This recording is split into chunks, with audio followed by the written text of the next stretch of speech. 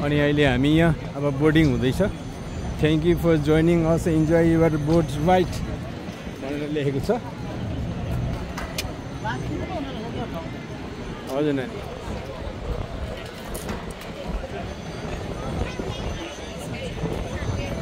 पछाडि पनि आउँदै हुनुहुन्छ मेरो परिवार जम्मै। आज हामी यहाँ बोर्डिङ गर्दैछौँ। यो हो सिकागोमा आएका छौँ। बोर्डिङ हुँदैछ, हामी बोर्डिङ गर्दैछौँ। त्यहाँनिर पार्क गर्ने रहेछ नि।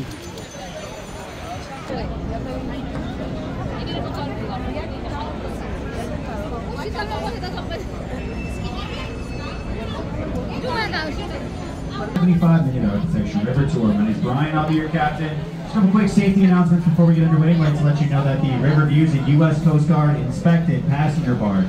With that said, we carry all the necessary safety equipment on board. That includes life jackets for each and every one of you, and clearly marked boxes throughout the vessel.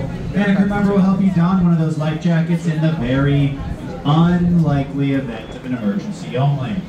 We do carry adult and child-sized life jackets. Adult size is for anyone. Richard's going to tell you all the ins and outs about Chicago history and architecture. He will give you his undivided attention, and we hope you do the same. That means please refrain from having any loud conversation. Sure, you all will be 1 1/4 hour in the future. It'll just take 75 minutes to get there. But don't worry about that, because I'm here to help you fill that time. For those of you that do not know, the word docent comes from the Latin docere, which means to teach. So it's really 5 facts on this tour. I'm going to talk about buildings, I'm going to talk about notable locations, and there's even going to be an ample amount of history sprinkled throughout the tour. The second important point that I need to make, and I cannot stress this one enough, there is no exam at the end of this tour. That's right, so anything you learn is really on the honor system.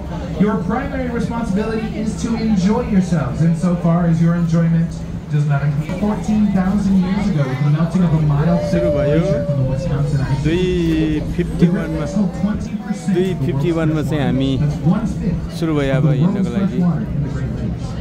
Lake Michigan was formed 10,000 years ago. It is the third largest of the Great Lakes in area at 22,400 square miles. Now, I used to, when I first started doing this, I used to not specify by area, but I did have a guest correct me on that, because apparently Lake Michigan is actually the second largest by volume, third largest by area. The thing, though, that annoys me a little bit is that it swaps places with Lake Erie. If it wasn't for a mountain range, those would be the same lake. They're the same water table. So that's just me being salty, which is ironic because it's freshwater. This place, where the lake meets several waterways, including the Chicago River, all of which abuts up next to expansive prairies to the west, made it vital for the native people that called it home. Chicago sits on the traditional unceded homelands of the Council of the Three Fires, the Ojibwe, Adawa, and Potawatomi nations, and many other tribes, including the Miami, Ho-Chunk, Menominee, and Sac and Fox, also called this area home. Their travels can be seen in the roads that cut diagonally across our city's grid. What I mean by that is, I live near one of these diagonal roads, and aside from noting the annoying 6-way intersection that creates near my apartment, I didn't really give it much thought. But in preparation for this job, I've realized how much planning went into the city of Chicago. It's a little bit unique in that way. A lot of cities grow organically. Chicago had a lot of planning that went in behind it. In fact, around the time of its incorporation, there was even a document drawn up called the Plat of Chicago, which basically suggested how the land should be divided up, where the roads and alleys should be located, etc., etc. And so when you consider how much planning went into the city of Chicago, you wonder why those diagonal roads exist in the first place. But they're built over traditional Native American trails. You can see that if you look at a map, those diagonal roads all lead to the lake.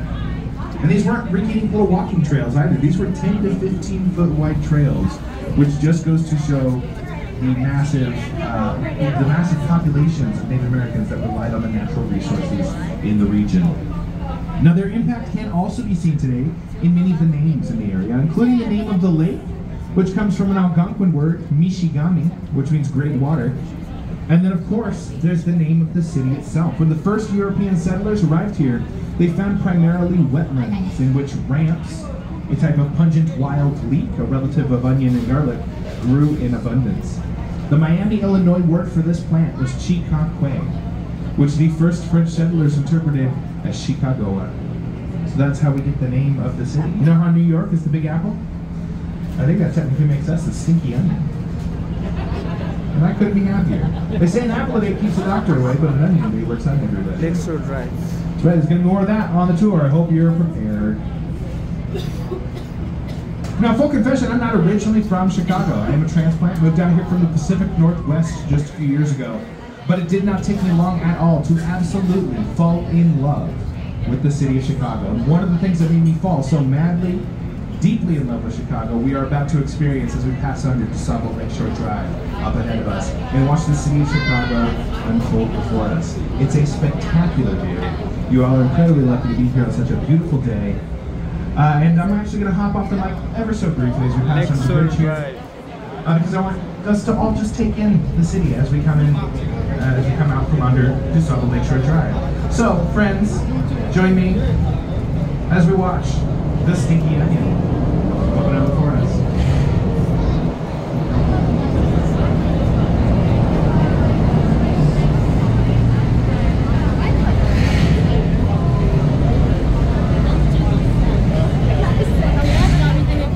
That is a good-looking city. Now, the first building I want to tell you about is up ahead on the left. It's this beautiful blue ombre building with the 3 towers that ascend up into the sky. This is the St. Regis. Completed in 2020, it is the 3rd tallest building in Chicago, and it is the tallest building in the world designed by a woman. This was designed by Jeannie Gang of Studio Gang. And there's actually a lot more that I want to tell you about the St. Regis, but I need to provide you with some context first, about 75 minutes worth. So we'll talk about it again on the return trip. But I'm not going to not mention it at the outset. I mean, look at it. It's gorgeous. If you look behind the St. Regis there, you can see that balcony in that gap there, or that building, that gap there with those crazy balconies. That is Aqua Tower, completed in 2009, and it's actually the 2nd tallest building in the world designed by a woman. It was also designed by Jeannie Gang. She literally outdid herself when she designed the St. Regis. Now the fun thing about Aqua Tower and those balconies is that they are designed to serve medical limestone formation, very common in the region. And because those balconies are entirely unique from each other, they actually break up wind vortices at those higher levels, making those balconies very comfortable for the residents of that building. Additionally, they're slightly offset from each other, and so they actually allow neighbors to be able to communicate with each other both above and below, which I think is very neat if you're into that. If not, I'm pretty sure those doors and windows still latch, so there's no problems there either. Out here to our right, we can see this beautiful fountain here. This is the Centennial Fountain. It was dedicated in 1989 to sort of honor the 100th anniversary of the formation of the sanitary district of Chicago. These days, it is called, I believe, the Metropolitan Water Reclamation District of the Greater Chicago area. But that organization, later on, I'm going to tell you a story about how disgusting the river was in the mid-1800s, and actions were taken to clean up the river. And it was the sanitary district that was responsible for those actions. It's quite the story, and I can't wait to tell you about it later. The fountain actually suffered some damage in 2000. Just not quite sure what that is. It's cool. It does make my job a little bit difficult sometimes. Term लेखिएको Columbus Drive. Now up ahead, a couple of bridges down, is Michigan Avenue. And that's where the lake met the river when the first European settlers arrived here. So which means that all the land on either side of us right now is all man-made. And one of my favorite stories about the land on the right in particular is in 1886, a man named Captain George Robinson got his boat stuck on a sandbar in Lake Michigan after some stormy weather. Now the boat was left there for so long that sand could हेर्नुहोस् यो term tower the city was also dumping debris into the lake at that time as well. And so नजिकै आइसक्यो term tower 86-acre neighborhood popped up in Lake Michigan. Captain Streeter decided to call that land the district of Lake Michigan, and he proclaimed himself the ruler of it. He would sell concessions to any folks who would happen along to take a look at the district of Lake Michigan. He sold parcels of that land to friends. And during the 1893 World's Fair, he actually set up a little bit of a taxi service. He got his boat back up and running, and would ferry people back and forth between the district of Lake Michigan and the south.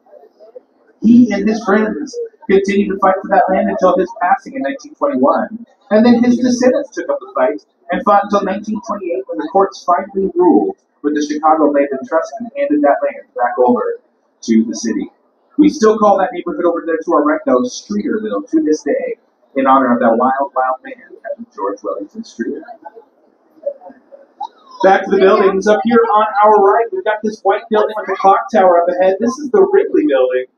And if that name sounds familiar, that's because it's the same Wrigley as Wrigley Field and Wrigley Chewing Gum. The Wrigley Building was opened in 1924 and is designed in a style called Spanish Revival. We'll actually see a couple of revival styles of architecture over the course of the tour.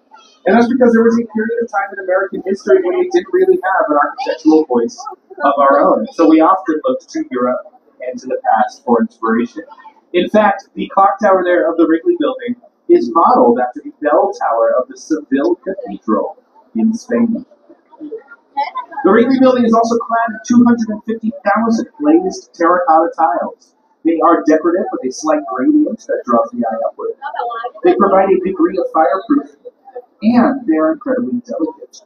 So the Wrigley Building has to be washed by hand, which happens annually. The next building I want to tell you about is very easy to identify because it is helpfully wearing a name tag. It's also on the right side of the river. It is, of course, the Trump International Hotel and Tower. This is the second tallest building in Chicago, and it is an excellent example of contextualism. So contextualist architecture is very much site-specific. It wants to draw inspiration from its surroundings, both natural and constructed. In the case of Trump Tower, there are 3 setbacks going up the side of the building, and those setbacks correspond with the heights of neighboring buildings. This first setback over here on the right is the same height as the Wrigley Building right next door. The second setback up there on the left is the same height as the Jewelers Building, the very ornate domed building up here on the left side of the river. And the third setback up there on the right is the same height as AMA Plaza, the black box building just beyond Trump Tower. We will get a better view of that one as we come around the building. Now, Trump International Hotel and Tower was completed in 2009, and it was designed by a man named... 2000. This is a guy who knows a thing or two about tall buildings, as he's the designer of the current world's tallest building, the Burj Khalifa in Dubai. And if you're curious as to how Trump Tower stacks up against the Burj Khalifa, you would literally need to stack it. 2 Trump Towers stacked one on top of the other would give you the approximate height of the Burj Khalifa. I also find that hard to believe. Just beyond Trump Tower on the right, this large black box building here, this is AMA Plaza, completed in 1972. It was designed by a man named Ludwig Mies van der Rohe. Now, he originated the phrase, less is more. And I think that philosophy is very well represented, and it's the largest of his black box modernist buildings. Modernism is stark and dark, simple and efficient. We will discuss it later on, as well as modernism in general. Next, we're going to talk about these corncob-shaped towers out here on the right. These are part of a complex called Marina City, designed by a man named Bertrand Goldberg. He believed that buildings should reflect nature. In his words, there are no right angles in nature. So we know he's perfectly in modernist towers. When Marina City was completed in 1968, the downtown area was still largely industrial and quite smelly. So there wasn't a lot of demand for residences. Bertrand Goldberg's solution to this was a city within a city. This apartment complex featured amenities including shops and restaurants, a bowling alley, an ice skating rink, a cinema, which has since become the Chicago House of Blues. There's also, of course, a marina to park your boat, and a garage to park your car. Valet only for obvious reasons. There aren't enough suspended tennis balls in the world to give you the confidence to park in that garage. See my story from earlier about the neighbors. Shifting our attention over here to our left, we're going to highlight a few buildings that I think incorporate time as an interesting architectural quirk, beginning with 77 West Marcus Muir building with a white stone. This building is designed in a style called neoclassical. So to break that down, you've got neo, which means new, and classical, which references the architecture of the ancient world. In this case, that would be ancient Greece. Passing under the bridge, you'll be able to look up and see that 77 West Wagner looks a lot like the Parthenon up top. So the inspiration for this building comes to us from the distant past, where the materials and techniques used were much more common in 1992 when the building was completed. Shifting our attention to right next door, we've got this reflective building with cutouts going down the side. Also on the left, this is 111 West Wacker, and those cutouts represent Chicago's canals and also contain balconies or patios, which correspond with the heights of neighboring buildings, and another example of contextualism. But everything below that first patio there was originally part of a different building, the Waterview Tower, before construction was halted following the 2008 financial crisis. So the building was actually abandoned for quite a while, but it was ultimately salvaged. The stone exterior was replaced with reflective glass, and 34 more floors were added to be completed in 2014. So this building gets its foundation and some of its bones from the past, from the previous building. And if we move 2 doors down, we can see this blocky building here with the columns along the top. This is the Builders Building. And the side of the building closest to us here was completed in 1927, but the extension over there on the right was completed in the 1980s, 60 years later. You can see, though, how the designers of the extension honored the original intentions of the building without outright copying it, almost like a call and response through time. So if you've been paying attention, we've got a spark, a start, all plucked from the past and used by designers to inform their presence in what I like to call a quantum collaboration. That's right, some of the buildings here in Chicago feel a little bit wibbly wobbly, metaphorically speaking. Of course, they are all built very sound. Up ahead on the river is one of our many fixed train bascule or Chicago-style bridges in the Wells Street Bridge. Chicago is home to the most movable bridges in North America, 37 in total. We're number 2 worldwide behind Amsterdam.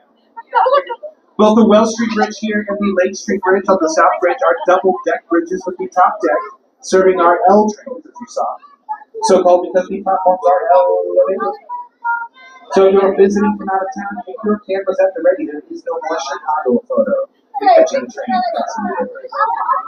As we pass under the Wells Street Bridge, we're going to direct our attention out here to the right so that we can talk about this little guy. What we're looking at here is a 2.5-acre facade that belongs to Merchandise Centers. Completed in 1930, it was the largest building in the world until the completion of the Pentagon in 1943. It is an excellent example of Art Deco architecture. 1943 में बना हुआ संसारकै It's got deep inset windows to enhance that verticality. And it's got geometric ornamentation. You can see the diamond and chevron patterns along the bottom and along the top of the building. Art Deco has come to represent the opulence and optimism of the 1920s. Merchandise Mart takes up 2 city blocks. It has 7.5 miles of hallways, 4.2 million square feet of office space. It has its own L stop, and up until 2008, it actually had its own zip code. These days, though, it does share with the Now, at this point on the tour, we are making our first approach to Wolf Point. This is the location on the Chicago River where the north, south, and main branches of the river meet, and it is the historic center of the city of Chicago. Chicago was incorporated in 1833 as a wilderness outpost with a population of about 350 people. Over the course of the next 70 years, that population would expand to 1.7 million at the turn of the century, making Chicago one of the fastest growing cities in history. Wolf Point is the location of many firsts for Chicago, including the first tavern. The appropriately named Wolf Point Tavern, which was located on the West Bank right about where that grand spiral sculpture sits today. That sculpture, by the way, is called Constellation. It was designed by Spanish sculptor and architect Santiago Alcala. Just beyond that sculpture is a contextualist building built in 2017 called River Point. The curve of the building mirrors the curve of the river down below, but this parabolic slice cut out of the bottom there is to prevent the building supports from interrupting the active train tracks that run beneath that plaza. According to one of my younger guests, that cutout also serves to make the building look like the sleeve of a hot dog. I thought it was an insightful observation. Good luck on seeing that. I will actually discuss a couple of methods over the course of the tour of how builders manage the buildable space along the river. As we head up the North Branch, we're going to see the oldest building that we see on the tour. When we come to my house on our left, it is currently right ahead of us. This brick-colored block building on the head here is Fulton House. Originally constructed in 1898, cold storage. Between the Civil War and the 1920s, Chicago was the center of beef production in the U.S. Well, Carl Sandburg begins his home in Chicago with the line, "Hog Butcher to the World." Barges of meat would come up from Union stockyards in the South to be frozen in buildings like Fulton House before being loaded onto refrigerated train cars and shipped around the country. After decades of antitrust actions to decentralize meat production in the U.S., Fulton House was closed. And in the 1970s, it was converted to a market by making meats. The story goes that it took 6 months for the building to thaw completely. And when they cut through the 4-foot thick walls to add windows, they found them stuffed with pork and horsehair as insulation. So my apologies to any vegans on the boat. Between its original function and its construction, Fulton House is not vegan friendly. The man who oversaw those renovations, again, his name was Harry Weese. He also designed the river cottages right next door. College. He was said to be an avid sailor. You can see that in some of the design choices of these whimsical postmodernist townhomes, including the round, almost porthole style windows, as well as in the prominent use of triangles, said to be inspired by the sails of his boats. Harry Weese loved the triangle. Those of you that may be about that riverfront life might be interested to learn that the third townhome from the left last sold in 2015 for $2.25 billion. As we pass under the Kinsey Street Bridge, we're going to direct your attention to the right, just on the other side of it, where you'll see a large, somewhat industrial looking building. It almost looks like a massive warehouse, but in fact, this is a high-end fitness center of the East Bank Club. Their past membership includes Barack Obama, Oprah Winfrey, and Billie Jean King. And when the East Bank Club was completed in 1980, the river was still quite rough. So buildings built along the river opted to face away from it. My understanding is many of these windows are actually a later addition.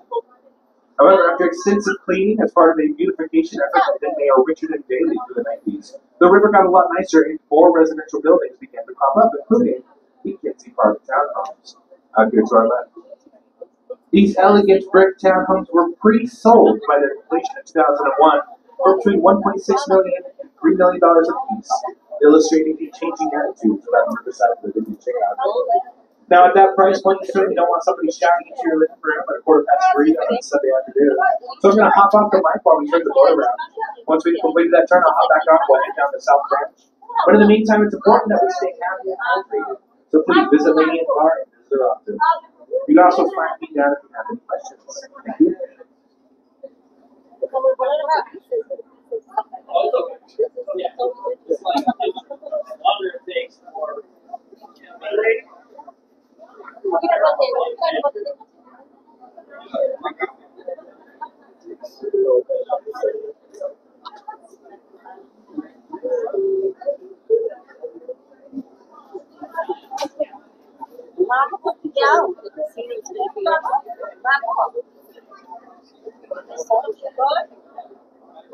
The bridge went into disuse.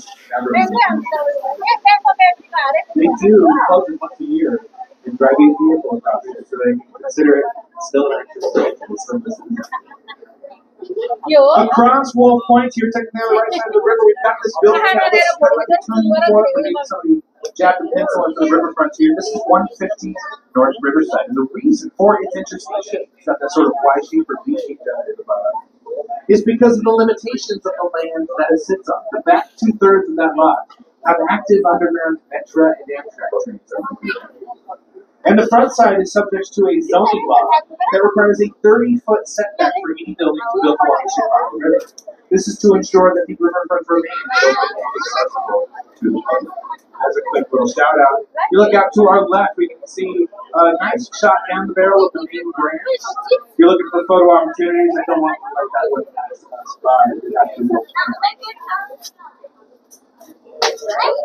So between the active train lines and the 30-foot setback, This building's designers, what they did was they worked with a structural engineering firm out of Seattle, Washington, to design a building which redirects the weight of both building weight onto a strong central core. The result is this building's footprint is only 20% of the lot space. Now, whenever you're building tall buildings, one thing that needs to be accounted for is something called drift. This is the tendency for buildings to sway in high-speed winds and elevation, which, by the way, should be considered a feature rather than a bug, because things that do not bend tend to break. We don't want that happening with a high-rise.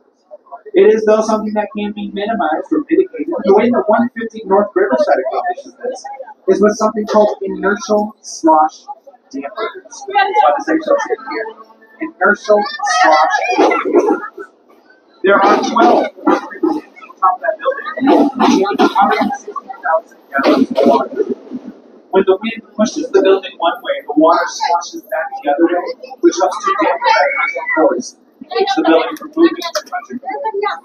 We'll actually discuss a couple more methods over the course of the tour of how builders manage drift. We look up ahead on the left side of the river, we've got this reflective building here with these metal tripod legs out front.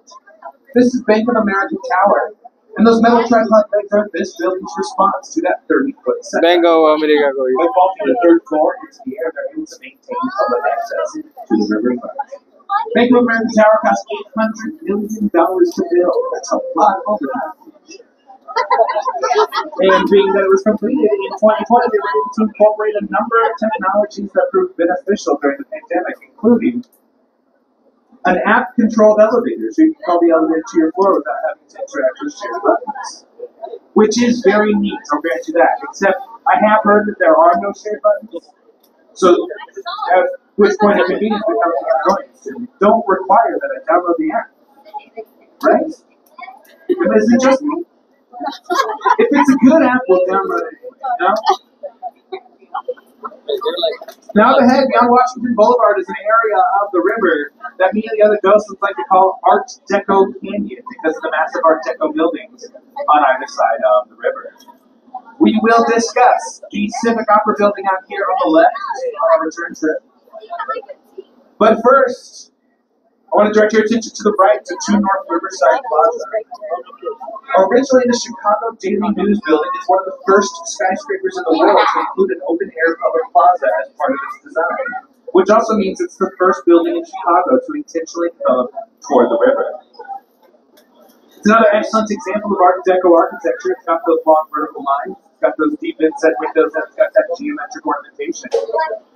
The side of the building facing us, though, also features bas-reliefs, or ornamental carvings, which highlight the history of journalism and provide a timeline of the written word from Egyptian hieroglyphs through the Gutenberg press.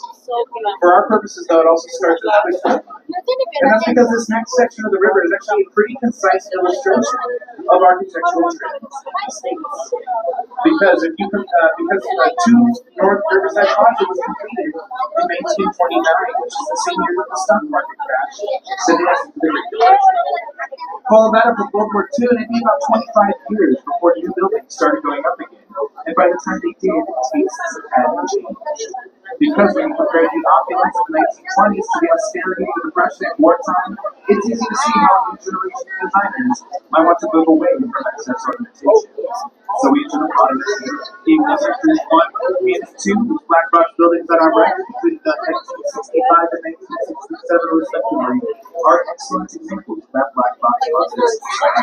They are stark and dark, simple and efficient, and like many modernist styles of architecture, they emphasize function over form. These are not meant to be beautiful, these are meant to be functional. Now, this is a style that was popularized by Ludwig Mies van der Rohe, but these two were actually designed by the firms Skidmore, Owings, and Merrill. Their perceived habit at the time of imitating Mies's work here and other places in the city saw Frank Lloyd Wright refer to the firm as the pre-grind thieves, which is a little heavy, but it's a pretty solid burn.